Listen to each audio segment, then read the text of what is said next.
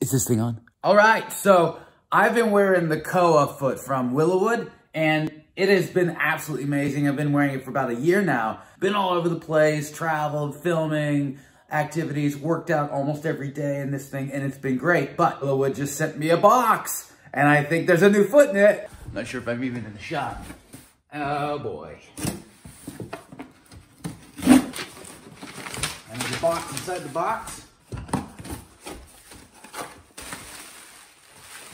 Look at that. What? So it has a unibody design. Look at the platform on that. It's so wide, it widens out nicely.